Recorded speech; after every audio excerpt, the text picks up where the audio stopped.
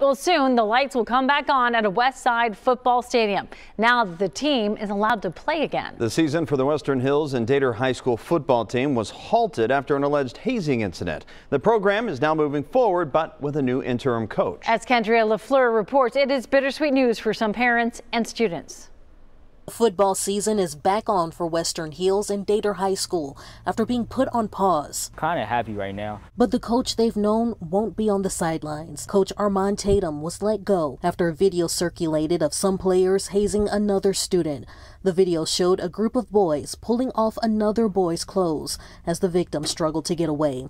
The victim and one of the other boys are brothers. At the end of the day, our child was very embarrassed, and I don't think no kid should be embarrassed.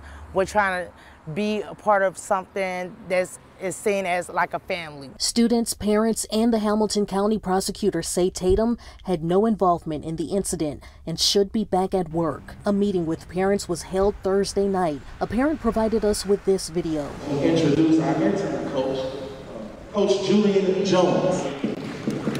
The district has now named a temporary head coach. Julian Jones was introduced during the meeting. He is currently an assistant coach at Withrow High School. I'm appreciative of the coach who has stepped in, but we do miss our coach a lot, and we do need him here. Hot potatoes! That was nearly 2 weeks ago, and those students say they still feel the same. One of them tells me she feels like their calls have been ignored. We have been yelling a lot for coach.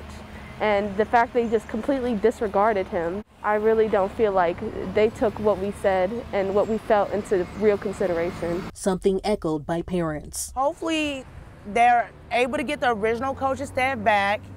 Hopefully they're able to build that bond again. Practice will resume next week along with the scheduled games. In Western Hills, Kendria LaFleur, WCPO 9 News.